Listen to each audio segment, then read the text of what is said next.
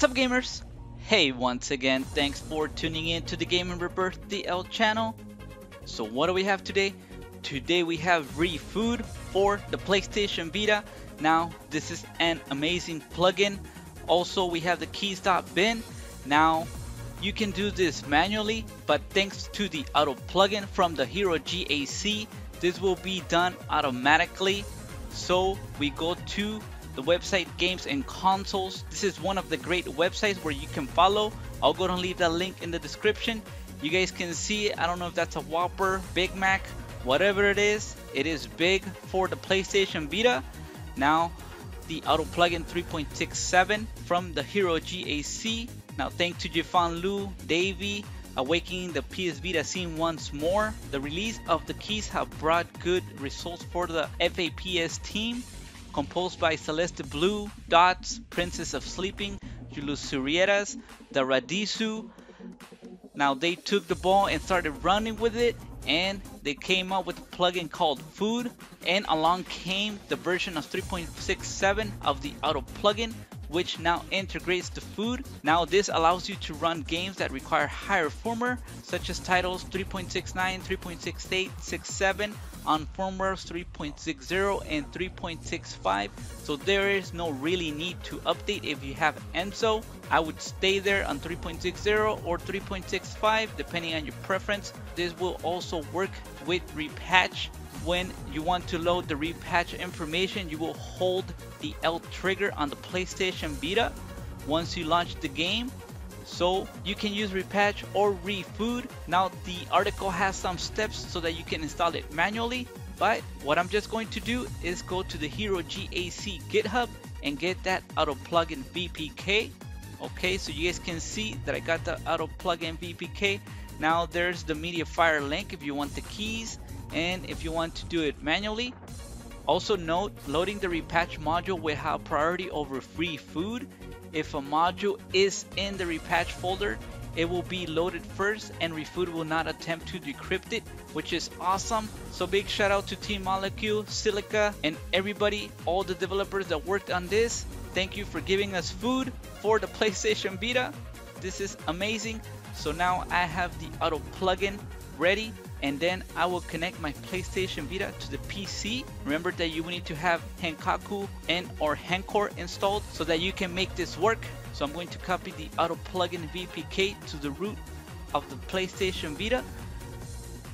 Okay, that's all we need. So I'm going to close the folder and I am going to move on to the PlayStation Vita. Okay, so now within the PlayStation Vita, I'm going to open Vita Shell and launch it.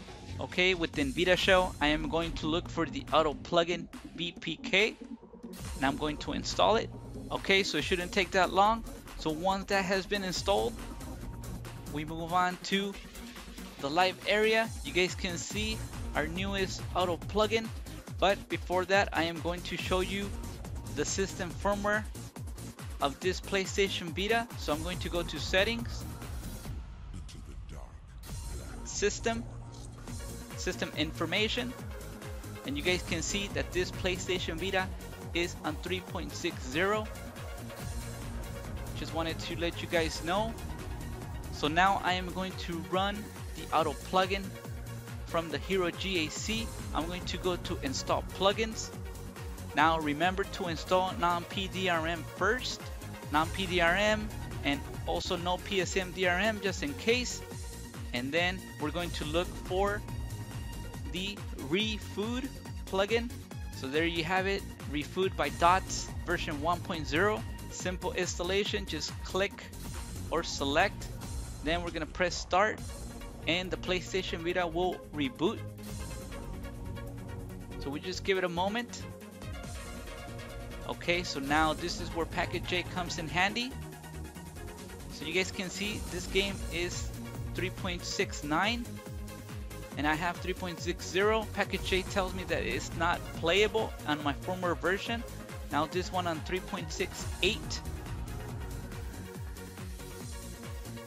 So I'm installing, I'm not doing anything else, I am just installing the game. And then the previous one I had, that was for 3.67. So you guys will see 3 games.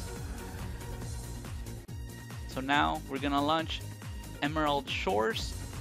So now at this point we should have gotten an error if it did not work, which is awesome that we didn't get anything.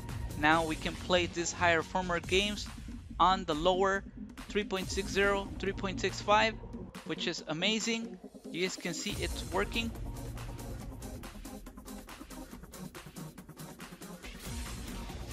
Okay, so now we're going to do League of Evil. This one was for 3.67.